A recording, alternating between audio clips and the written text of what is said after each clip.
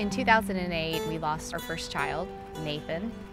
A lot of people just couldn't understand what we were going through.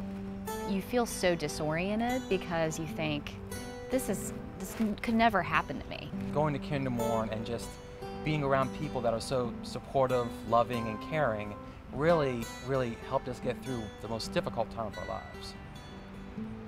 My journey to heal began when I walked through these doors. Pete would have graduated from high school this year. It's been a long time. We missed a lot of things with him.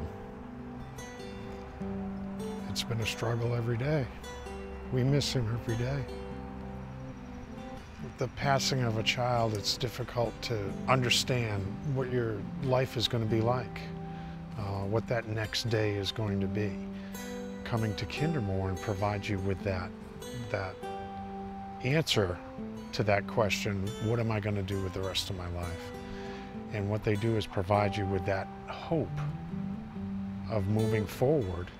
They were really here to listen, give us guidance, give us advice, and just make it so that we could continue on and be better parents for our daughter now. Just sprinkle the seeds. This year, KinderMourn will launch the Forget Me Not Fund. The Forget Me Not signifies the work KinderMourn strives to accomplish every day. I'm in a group with my little brother that actually helps me grieve over the loss of my mom.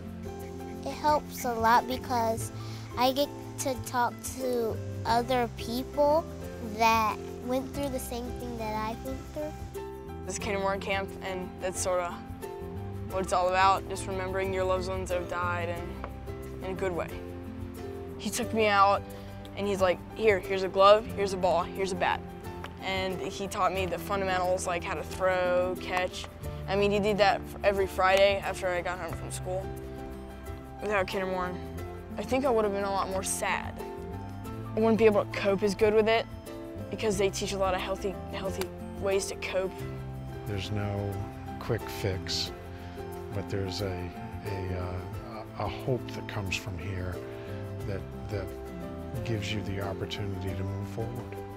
Hope continues on. You know, it carries on even past the direct experience.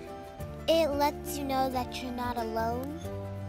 To have KinderMourn here just to put us back together and really, let us know that there is a future for us. There is hope.